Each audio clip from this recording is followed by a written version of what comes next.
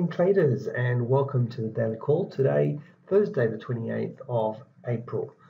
Looking at yesterday's data and news, the only bit of data was local. We had our CPI number come in at 2.1%, better than the forecast of 1.7%, whilst the trimmed mean CPI was 1.4%, also better than the forecast at 1.2%. This is the highest rate of growth in terms of CPI and consumer price goods for around about 20 odd years. What this basically now means is that the signal for the RBA meeting next week is that there is a more than definite chance that interest rates will increase next week. Most analysts believe that that will be the case, as already we have seen other central banks globally start to move their interest rates there. So the question really remains, how much will that be? Will it be 25 basis points or will it be the 50 basis points that other central banks have already done so? That pretty much wraps up there. So let us now move and have a look at our chart of the day. And the chart that I'm looking at this morning is a carryover from yesterday, which is the US CAD. And as you can see, that was yesterday's chart. That little candle that I'm pointing at right now, that was just information.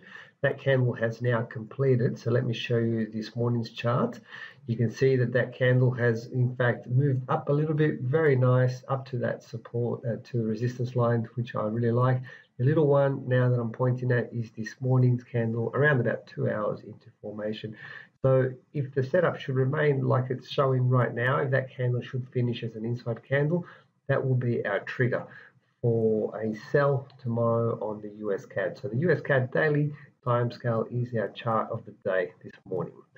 All right, what's on the agenda for today's session? We have tentatively from Japan, the Bank of Japan's outlook report. Interesting, this one, as we have seen recent Japanese yen weakness.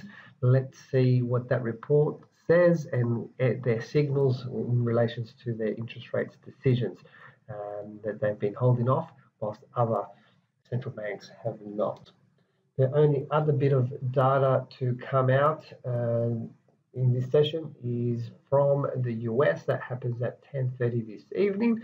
It's the the GDP number, which is due out. That pretty much wraps up for this morning, guys. As always, please feel free to contact us if you do have any questions. You can also follow me on ChatFX for trade setups and breaking news. Most importantly, hope you all have a great trading day. I'll speak to you tomorrow for the daily call. Bye for now.